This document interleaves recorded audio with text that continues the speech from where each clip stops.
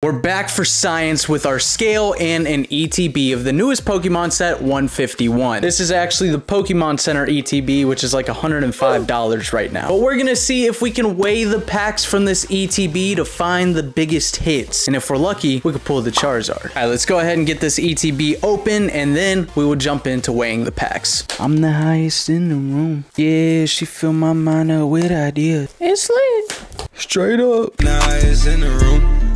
Y'all are probably thinking to yourselves right now, like, why is he opening up the Pokemon Center edition of this box if he's just going to be weighing the packs? Like, wouldn't that be better to keep sealed? Yes, absolutely it would. But I'm totally out of freaking 151 products. We just did a live stream on it. I've been doing a ton of videos. But at least we do get the Pokemon Center Snorlax, so hopefully this thing is centered good. Y'all can have this code card right here. So as you can see, the difference is it has this little Pokemon Center stamp right here. And looking at the centering, that's actually a pretty good one. It's really hard to find the promos centered or even have a chance of getting the 10. So I probably will end up sending that one off. But what we're really here for is our packs and weighing them to see if we can do that. Because this is the Pokemon Center ETB, we get 11 of the booster packs rather than the 9 that will come in a regular one. I literally just did a video on this, and y'all in the comments section wanted to see a part 2 because we only did one ETB, and it's kind of hard to tell if you can really, that's what we want to see, 50G and 50, and it was hard to see if we could weigh this set just from one ETB. Got our handy dandy Sharpie, and hopefully today we can find a more conclusive answer. How it works, again, we just pop it on the scale. 22.49 is the weight of this pack, so we're gonna write it on Mew's head so we can see it a little bit easier, and we'll put that off to the side. Now I'm going to speed through weighing the rest of these, and we'll come back and I'll group them up and we'll open them.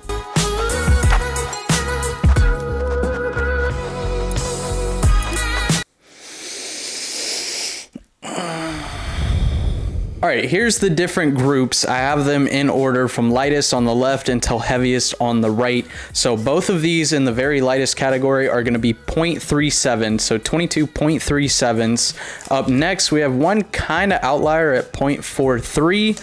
Then I guess that 0.43 could probably go in this group, but it was a little bit lighter. These are all 0.45, 0.45, 0.45, and then two 0.46s in the back. Then we get a little heavier with a 0.49, and then we have our two heaviest packs at 0.68 and 0.70. So we'll save those for the end. We'll go from lightest to heaviest. Now, in the comments, people were bringing up a really good point that this set might not be weighable because of the shiny hollow energies, and that definitely could be true. I don't know why I didn't even think about that the first time I did this video, but we got to a super heavy pack, and all that was inside was one of those shiny hollow energies. So that could throw off the weight enough. Boom, boom, Charizard EX off of our first pack, and it's a light pack, and we actually saw that happen in our first video as well. So does that tell us that these EX cards with this, like, you know, this type of EX card, should we be expecting those in the light pack, or does that tell us that this set is just completely unweighable whatsoever? I don't know. We'll keep opening packs, but that's why we're doing more packs anyways, so we can get more of a basis from this, because maybe all of the hits like the EXs and stuff are going to be coming out of the lighter packs. But in that last video, if y'all haven't seen the last video, I will link it in the description and at the end of this video. So boom, another one, a Jinx EX again. Literally out of the two lightest packs in this entire box, we get two EX cards. And it's also solid to note that there were not shiny energies in either of those packs. All right, now we're taking a step up here to the 22.43. So it's going to be interesting to see if those shiny hollow energies are what make these packs heavier. So as we get, like, you know, over to the right side of the packs, when they get heavier, we might be seeing more of those hollow energies start coming out. Vulpix, leftovers, and a Starmie. So nothing in that pack. That's actually super interesting with the EX cards. I am starting to think that the lighter packs, for some reason, might have these EX cards, but then again, you got to think if those hollow energies weigh the packs more and you've got an EX card in there with the hollow energy, it's going to be pretty hard to find. It's going to be hard to find any hits whatsoever if the hollow energies do make the packs heavier, which is what we want to see. That's actually a really good move by Pokemon. We do not want these packs to be weighable, y'all. And if you want like my reasoning for that, y'all got to go check out the last video. It'll be in the description. I'll put it up on the screen at the end of this video. Chansey, Ammonite, in a hollow Mewtwo, and again, no shiny energy yet as we are still on these light packs. We did end up getting a full art in that last video as well, but it wasn't in the heaviest pack. I think it was more towards the heavy side of things, so we could be getting close to it here, but it definitely wasn't in the lightest packs either. So I don't know, right now I'm thinking 100% that you cannot weigh this set, and it might be because of those hollow energies. Starmie and a Chansey. About halfway through our box right now. We have 6 packs left, so we've opened up 5 packs. It'll be interesting. It'll be really interesting because as of right now, if it weren't for the shiny hollow energies, I feel like this set might be weighable because it does look like those EX cards are going to be in the lighter packs, and I think we saw a little bit of that in the early Scarlet and Violet era sets. Slowbro and a Vaporeon. That is such a nice freaking art right there. Some of the arts in this set, even on just the common cards and stuff, just look so good. I'm in love with the Aerodactyl one. That's probably my favorite one out of all of them. And I do just want to say, y'all, I'm doing this experiment completely for y'all. Y'all were like super supportive on our last video doing this. Y'all said you wanted this part 2 of it, and I'm happy to do it, and I really do appreciate y'all's support on that video. Y'all liked it like crazy, commented, all that good stuff, so really thank y'all. Moltres, Ekans, and an Articuno. Okay, this is kind of getting interesting because we're going through a lot of our lighter packs, and we saw this in the last video as well, where it would probably be one of these 2 packs. I'm thinking this one is gonna have a full art. That's what I'm really thinking, like a full art or an SIR or something.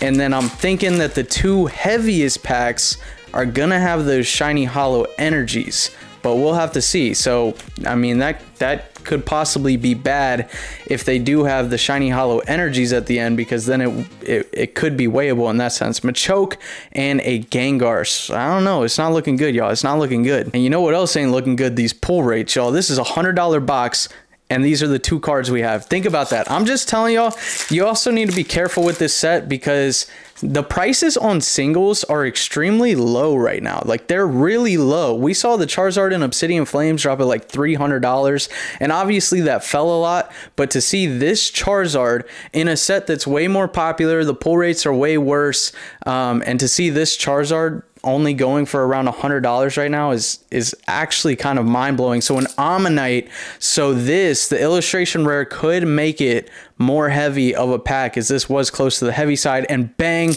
daisies help just like that. So I don't know, I still don't think we have enough of a basis to say for sure, but it does seem like that's 2 ETBs now where a full art pack was close to the heavy side. It was actually, I think on both videos, y'all can go check it out and let me know if I'm wrong, but I think on both videos now it was the pack before these heaviest ones. So we got a 0.68 and a 0.70. I think we are going to see a shiny hollow energy come out of both of these packs. So let's see.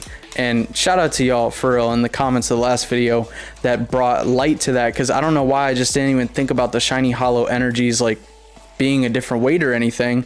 Nidorina, Golduck, Reverse, and Articuno. And will we see the shiny energy?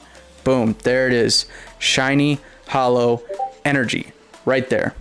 So I think it's very safe to say, well, we'll see in this pack right here, but I think it's very safe to say that you can 100% wait for the shiny energies, and we are seeing patterns of full arts coming from. So it looks like you're gonna have shiny hollow energies in the heaviest packs, you're gonna have full arts in the packs right under the heaviest packs, and you're gonna have your EX cards in the lightest packs. That's what it's looking like right now, like for sure, because we're seeing repetition on that. But let's see right here with this last pack. This should tell us some good solid information. If there's a shiny hollow energy in here, all that stuff is probably right.